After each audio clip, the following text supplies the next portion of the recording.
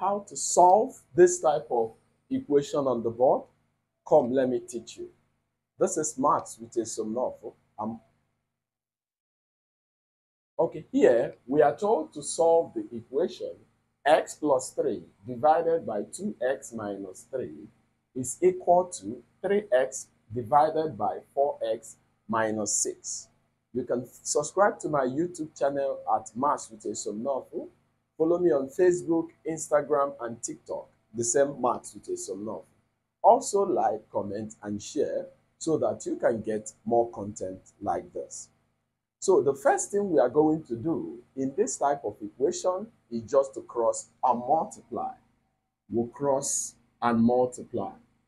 So when we cross and multiply, this top number, x plus 3, will multiply the bottom number, which is 4x minus 6.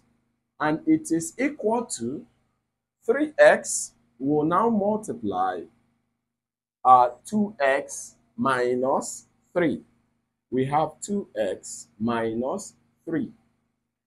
The next thing we are going to do is to expand the bracket. To expand this type of bracket, we use the first term x to multiply everything in the second bracket, which is 4x minus 6. Then we use the second term plus 3 to multiply everything in the same bracket, 4x minus 6. And it is equal to, we have to multiply 3x to 2x, which will give us 6x squared. Then 3x will multiply minus 3, and that will give us minus 9x. So here, we have to open this bracket. We have to use x to multiply each term in the bracket. So x times 4x will give you 4x squared. X times minus 6 will give you minus 6x. Plus 3 times 4x will give you plus 12x. Plus 3 times minus 6 will give you minus 18. And it is equal to 6x squared minus 9x. Then, the next thing is to collect like terms. You see these two middle terms are the same. So I can now have 4x squared minus 6x plus 12x will just give you plus 6x minus 18 is equal to 6x squared minus 9x. The next thing we are going to do, we have 6x squared here, we have 4x squared here. So we have to bring all this thing in the right-hand side back to the left-hand side. To do that, we minus 6x squared from the right-hand side and add 9x to the left-hand side. So we have it as 4x squared minus 6x squared. Minusing 6x from both sides. The next term is plus 6x. We will now add 9x to both sides, plus 9x minus 18. There is nothing remaining here, so we have it to be 0. Then 4x squared minus 6x squared is minus 2x squared. Then 6x plus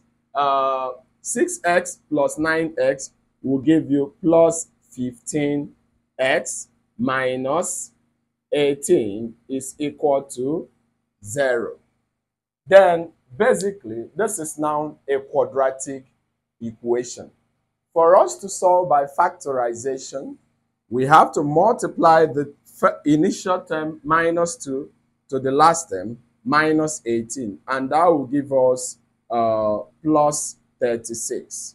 So here, we think of two numbers that once you multiply them together, we get plus 36. And if you add them together, we should get 15, plus 15.